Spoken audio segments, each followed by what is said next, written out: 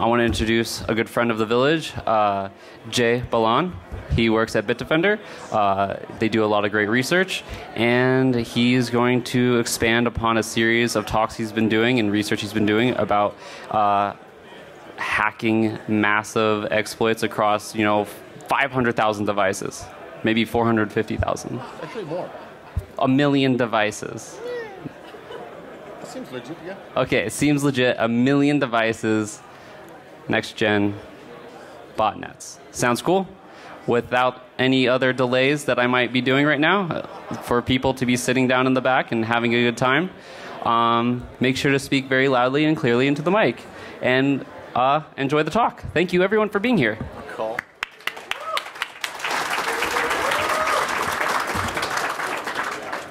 Hello, everyone.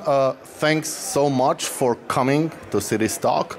My name is Alex Balan, aka Jay. I work for this nice company called Bitdefender. Probably none of you, most of you have heard of it. And this is the team that kind of put together just this research. We've been doing IoT research as of 2013, I would say, something like that. This talk is going to be focused on a specific particular topic, and that is leveraging the cloud implementations to get unauthorized access, root access on as many devices as possible. And we've actually focused on cloud implementations, or actually bad cloud implementations, for a while now. And this is kind of, I've prepared this small montage about what vendors talk about when they receive a report from us, because we've been sending reports on bad cloud implementations to a number of vendors, and every so often we actually get replies saying, yeah, that's cool stuff. Unfortunately, many times we get no replies, because that's how responsible disclosure unfortunately works.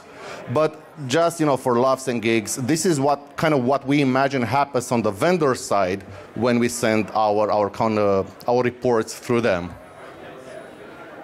And you see, the sound doesn't work. It worked. Hang on. We hack stuff.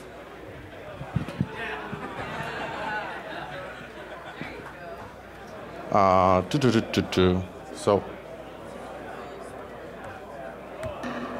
The cloud? Nobody understands the cloud. This microphone, again?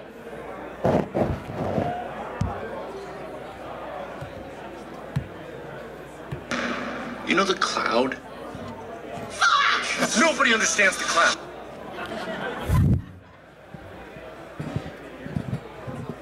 Yeah, well, pretty much, actually, that was kind of the vibe that we got from most of the company that we sent our reports to. Essentially, yeah, none of them, or at least most of them, don't really understand how to implement cloud for IoT. So with that in mind, I'm just going to start kind of move into it. So IoT, we kind of see it as this stack of hardware, operating system, and cloud. So it's an analogy that I like to do. What if I told you that IoT is pretty much like a WordPress website? Just out of curiosity, show of hands who sees the analogy between IoT and WordPress. Cool, right? I mean, you look at this stack, you have for those as old as I am, you have hardware, Red Hat 6.2, and VoFTPD. This FTPD server that was known to provide root access to Red Hat servers back in the, I guess, 1998, 1999, and the likes. Then you had hardware Windows operating system IS 5.0. And the stack goes on, right? So essentially, IoTs are like hardware, a busy box environment, mostly Linux or whatever, and then there's an application layer, which is in most parts like this web app, right? And being a web app is susceptible to most of the vulnerabilities specific to a web app. But here's the magic thing about it. So you have this huge threat landscape, huge attack surface because of that web app, right? So you have command injection, all types of injection, like cross-site scripting, all that stuff, right? And then you have another layer added on top of it by the manufacturer for IoT functionality. And you have this new whole set of binaries stuck inside that IoT that get input from the cloud, and this is you're going to see what I'm getting with this, because the cloud is going to send input to those binaries, these new binaries on top in that operating system, and you're going to be able to do stuff like cool stuff with it. So essentially, IoTs are just websites running on Linux, but with a significantly bigger attack surface due to mobile apps and cloud. If you want to get into IoT hacking, this is going to be like just a quick crash course on stuff to look for. Obviously, look for software. There's still Telnet. In 2019, like 6 million Telnet servers open in the internet. Definitely, the first thing that you look for is the way the mobile app communicates with the cloud. That's the golden nugget right there. If you look at the way the mobile app communicates with the cloud and start impersonating the mobile app and start fuzzing those requests, you're going to see like a number of very interesting things that the cloud replies back to you, as you're going to actually see later on. Fun thing, who here is familiar with the flag pi in compilers? Right, so pi is not used in IoT. So essentially, if you get a buffer overflow in a binary on an IoT, you get a shell. You get a command execution and can connect back shell, actually, because a lot of them are behind NAT these days. So if you get any kind of buffer overflow on an IoT, in any binary on an IoT, then you get almost a guaranteed remote command execution on that IoT. And arguably, that command is going to be a connect back shell to you, and there you go, boom, shell. The reason why they're not implementing pi, so ASLR is enabled on most operating systems running on IoT, but enabling pi, for those of you who don't know, stands for Position Independent Executable. Is a flag at compile time, which enables an executable to be moved in memory at random memory addresses in order to not have a predictable memory address to get code execution. So you can just crash it. So ASLR stands for you just crash it, you don't get RC, right? But you need to compile your executables with a pi flag in order to allow it to be moved at different memory addresses to be able to benefit from ASLR.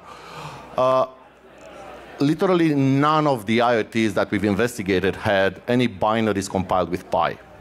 So if you get a buffer overflow, again, full RC, full compromise. Arguably, good old stuff, backdoors, conditional reuse, and look for cloud chatter.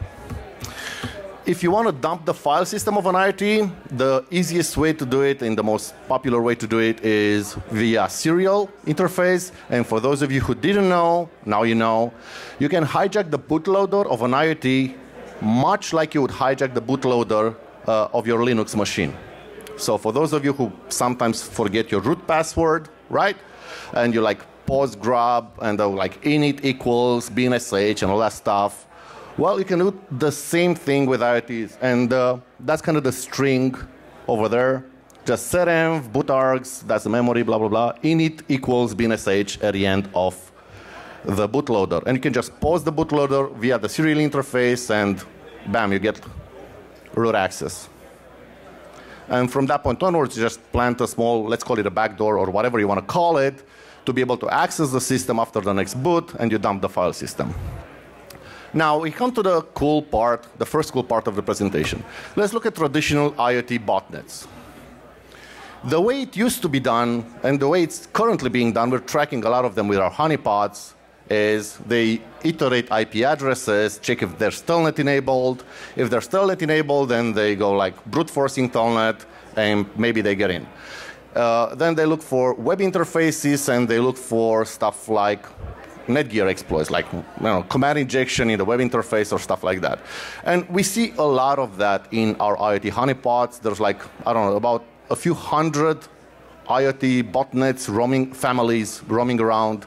Mirai is one of them. So there's probably thousands of IoT botnets right now based on the code base of different types like Mirai, Hajime, hide and seek, and so on and so forth.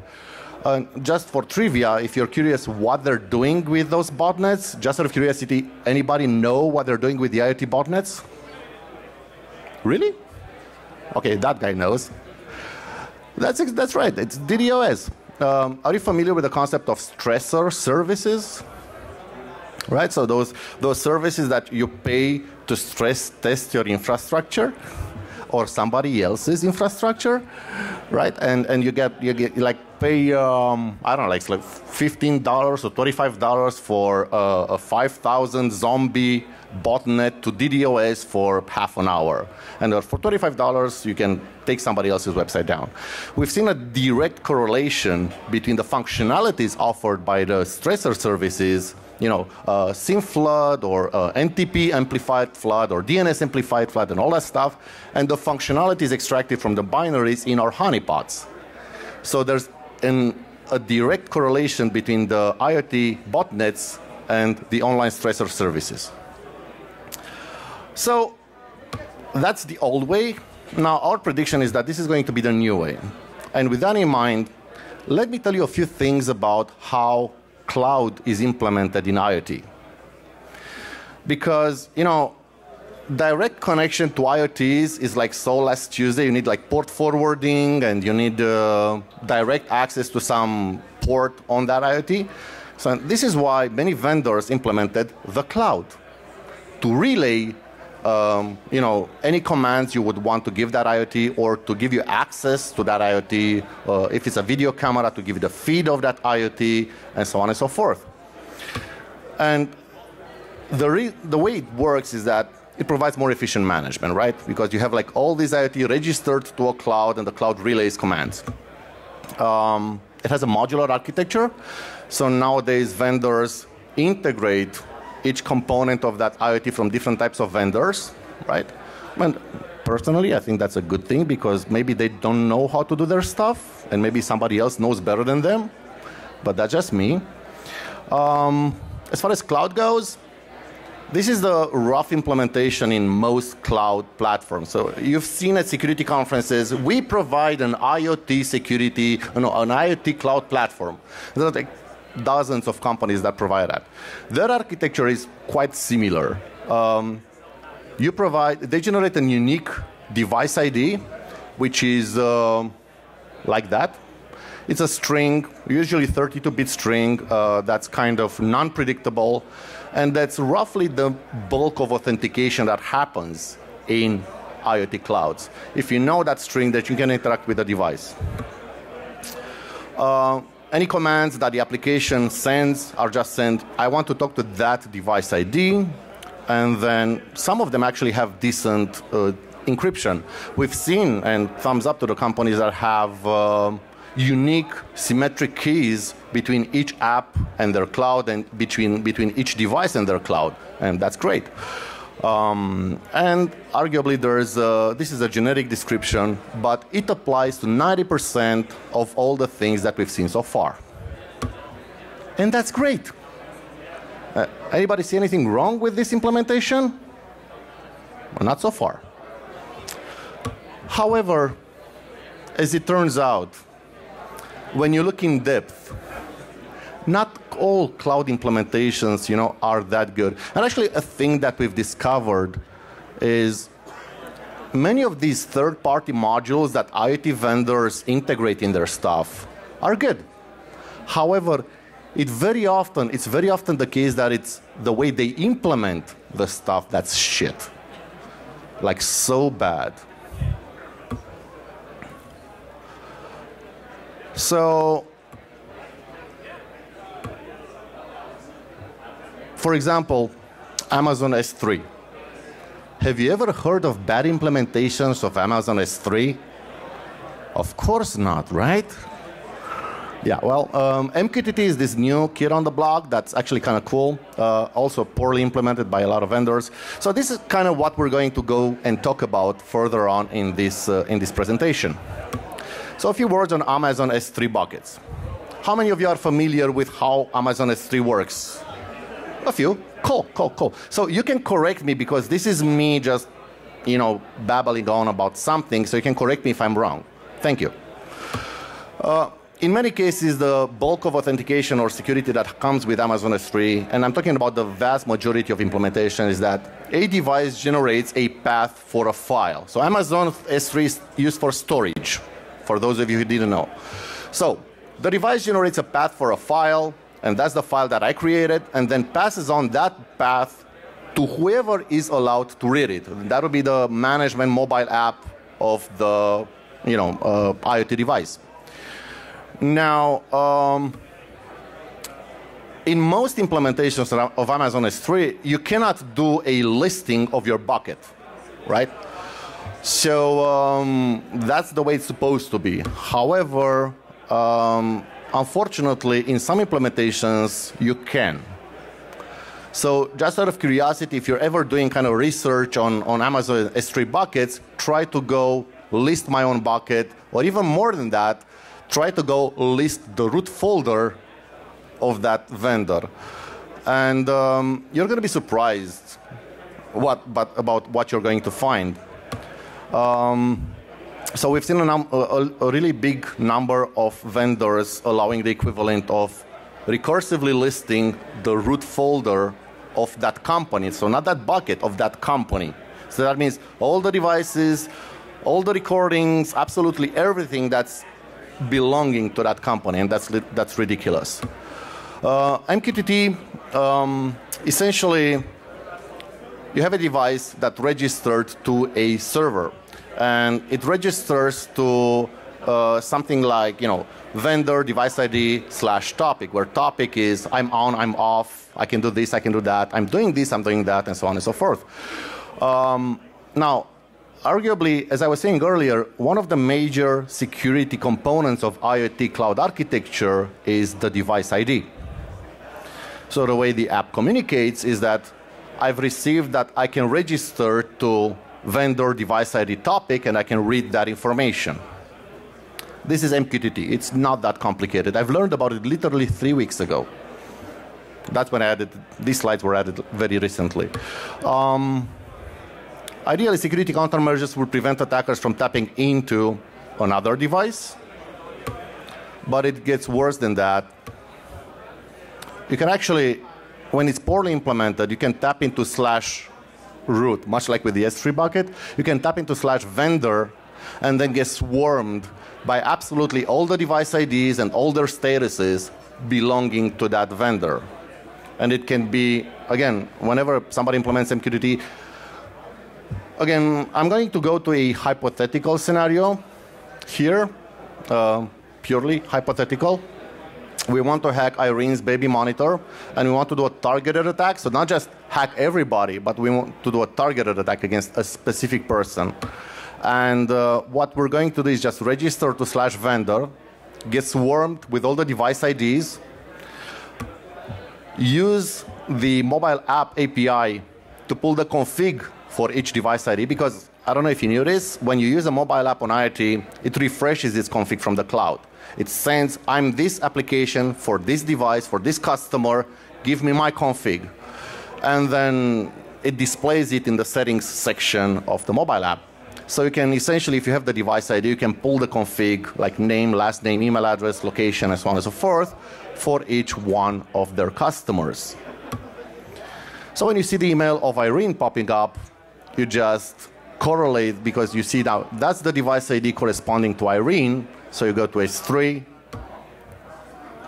and fetch all her recordings. And of course, again, for some purposes, this is a purely hypothetical scenario. So onwards, we've been doing a lot of papers on IoT, especially cloud-related. Edimax is one of them. It's quite relevant because you could get like RCE, and you can get a lot of information on that just by knowing the MAC address of the power outlet.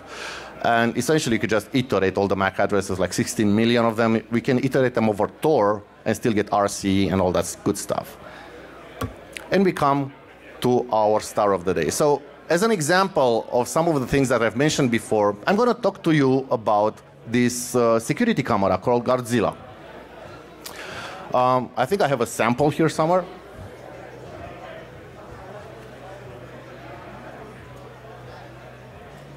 Yeah.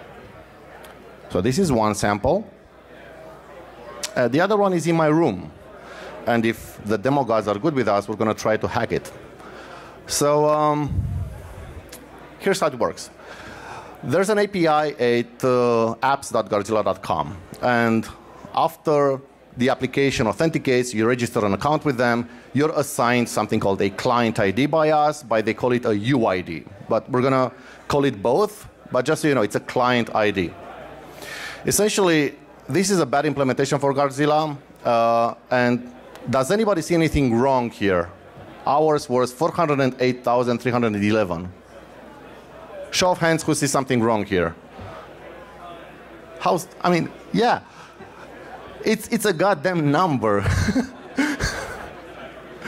I mean, the cloud platform did a good job of providing them with like really long string device IDs, and they've added a layer on top of that with sequential numbers. So you go like 408,312, 408,313. You can go like 100, and you're still going to get somebody's, because there's more devices per client. So they wanted to have this tree architecture where like client and devices per client. So yeah. The UID cannot be changed. So if you wanted to secure yourself, tough luck. Yeah, it's incremented by 1 for each account.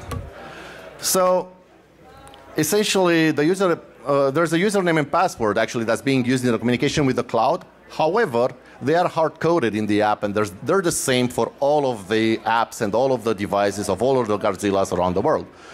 So it's cool that they're using a username and password. Well, not that cool that it's the same and it's hard-coded. The post requests are actually sent using encryption, AES-256 with CBC mode. However, the encryption key and the initialization vector are hard-coded in the app as well. So yeah. So what we did, we kind of, and there's also the UID, yeah. So we kind of replicated that. And let's see if we can do our first demo.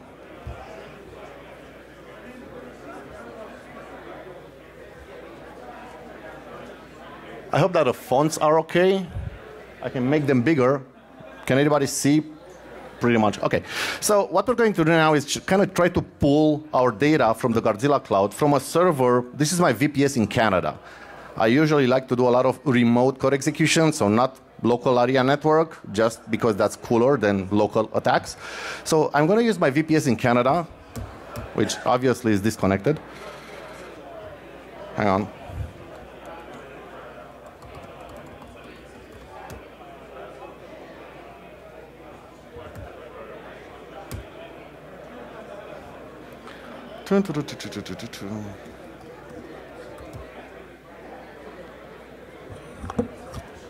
Hello. So BD Research, Guardzilla, and we have this very small crypt called CMDS, which essentially emulates the mobile app. Right? So again, Python cmds.py. I'm gonna like get UID from 408,311. And actually, just for beautification, I'm gonna go, just because I already know what the output is going to look like, I'm gonna prettify it just a little bit. HTTP grep-v equal. And it's a JSON, so JQ it. And there we go. So it's really not that complicated. It's literally emulating the mobile app, and I can do that for obviously 312. I can do that for 313, and it's up to about 500,000 and something right now. And each one of those people has more than one cameras associated with them. So this is why, you know, Sam was talking about earlier about millions and millions. Well, actually, that's not very far-fetched. Because if there's like 500,000 users with at least one camera each, you have 500,000 cameras. But many of them have like 2 or 3 of cameras, right? So you get, the information that you get is like the device IDs associated with that camera. So this one. And then you get the password set for each. Now, mind you, you may want to change that password, but tough luck, because I'm going to see it anyway by making this query, right? Because you can change the device password, but it's not gonna matter. So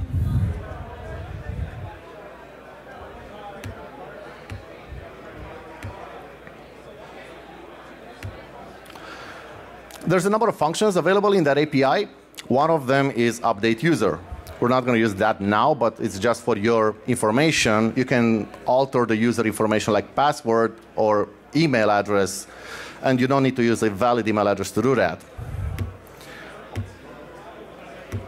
Another one is send invite, and this is a really cool one. It's an API function of Guardzilla that allows you to send an invite for somebody to view your camera. The problem is that when you do that, there's no notification for the owner of the camera.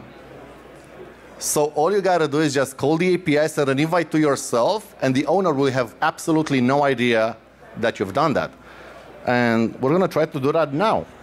We have the Guardzilla app running on my phone. Cool. And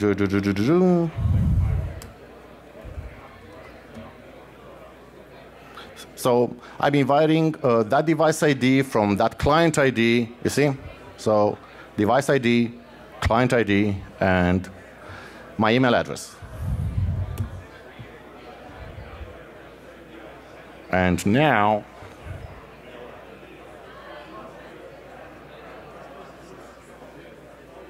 oh, look, I have an invite. How cool. So I'm going to accept the invite. And yeah.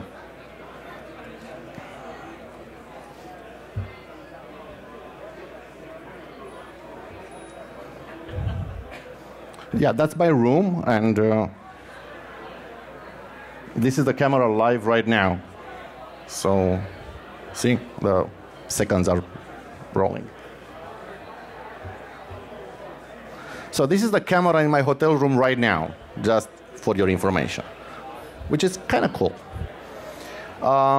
Just for fun and games, we kind of developed a new, not so orthodox way of getting into the streams, assuming that I'm doing this right. Hang on. One would argue that I was supposed to boot this way earlier, so I'm going to get back to it after it finishes booting. So, cancel. Moving on. Again, the owner of the camera is completely unaware that somebody has been invited, not at the moment of the invite and not after that.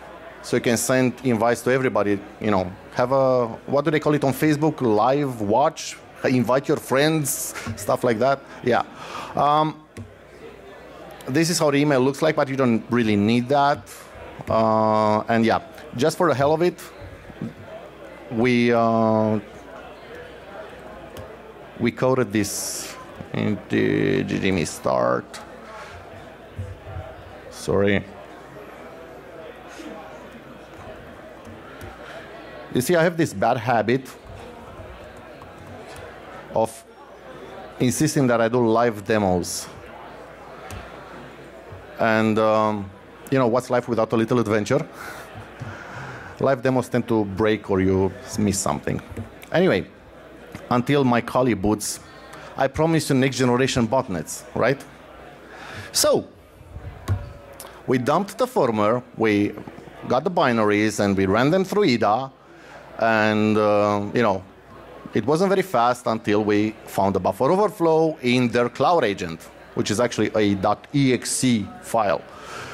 So they have this Kali platform, again, much like many other cloud platforms, and there's a combination of P2P and relay servers, and there's main 514 exe that handles the services device side.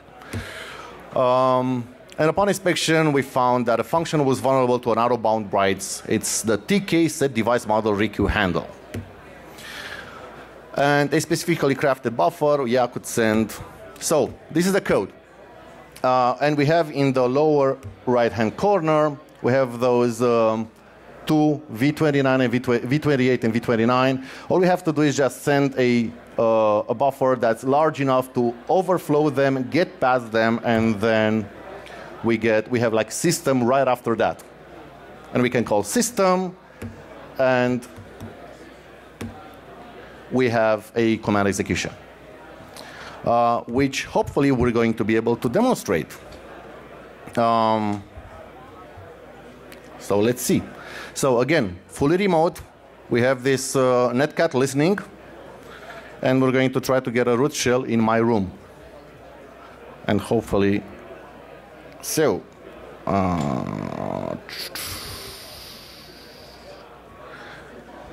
This is the almighty exploit.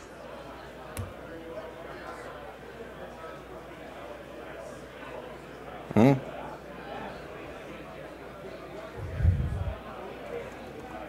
I sending it what I'm supposed to send it? 221.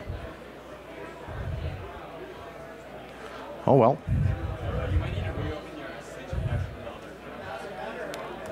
Shit. Thank you, man.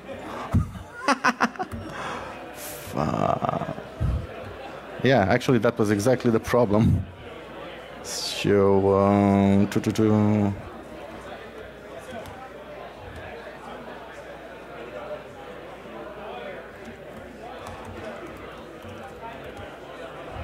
and you know, I should have run that in Tmux for screen.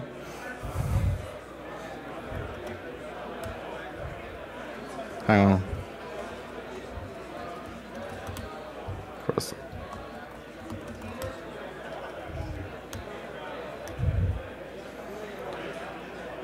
Yeah, unfortunately, the device tends to crash when you do the buffer overflow, but hopefully not this time.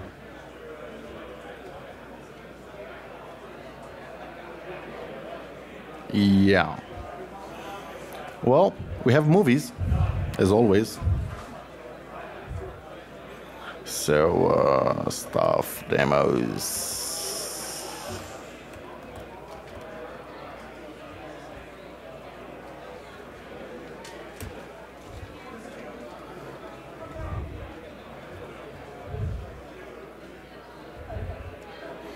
So the movie shows we get a UID, we get a device ID, and then we just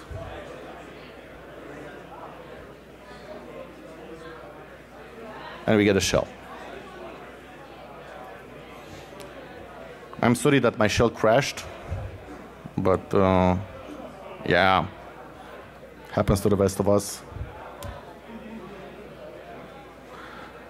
Yeah, and fun story, probably I'm not going to be able to get the video stream either because the device is kind of down. But long story short, you can get a shell, a very predictable shell, works every time, root access, full root access on all these devices. And there's another vulnerability that we found. A command injection vulnerability, which is significantly easier to exploit. Essentially, the camera supports something called remote upgrade. Again, everything relayed through the cloud. And the functions takes two parameters, the firmware version and the download location. Now, the thing is, if you send a bogus download location, it just has to be up, so it can initiate a TCP connection to it. It doesn't have to be valid. It's going to pass the rest of the output to tar. So essentially, it's going to do an initial connection to the update location, and it's going to pass what you call as the file name to tar, and then that's going to get you a command injection, a very easy command injection, actually.